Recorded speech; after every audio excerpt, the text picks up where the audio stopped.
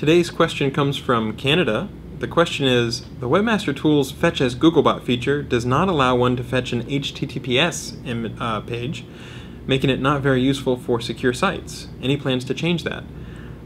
So we just tried it here and it works for us. You have to register and prove that you own the HTTPS site, just like you do with an HTTP site, you know.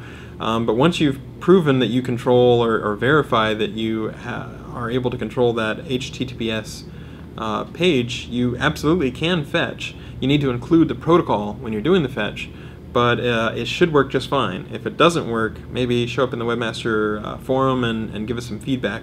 But we just tried it on our side, and it looks like it's working for us. Yeah.